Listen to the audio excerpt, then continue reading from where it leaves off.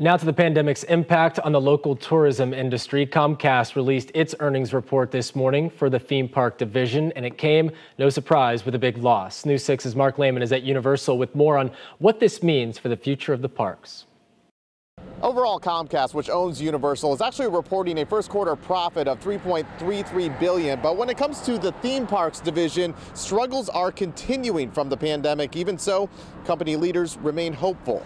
In the first quarter earnings report for 2021, Comcast is giving insight into how its theme parks are performing 1 year removed from the start of the pandemic. The results showing continued losses for Universal.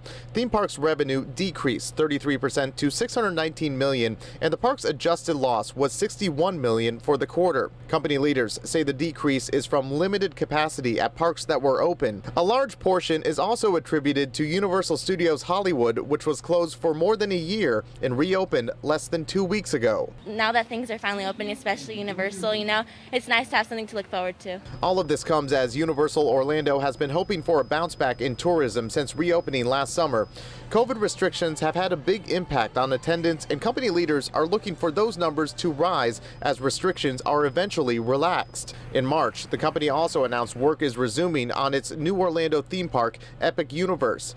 This coming after construction was put on hold last July due to uncertainty from the pandemic.